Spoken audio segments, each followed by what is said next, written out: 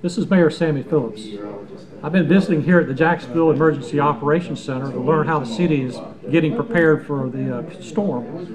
And I'm confident that we now have in place everything that we need for our first responders to be on duty and to respond to anything that should occur during this storm. But I want to ask you all to do the same thing that I'm going to do, and that's to stay in during the storm.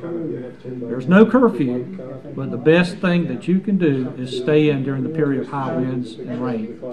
City police and fire services, city street crews, and others will be on duty all night and ready to respond to whatever is needed. And on Friday, the city, your city, will be ready to respond as needed. Stay tuned to the city's Facebook page, to G10, and watch our Twitter feed.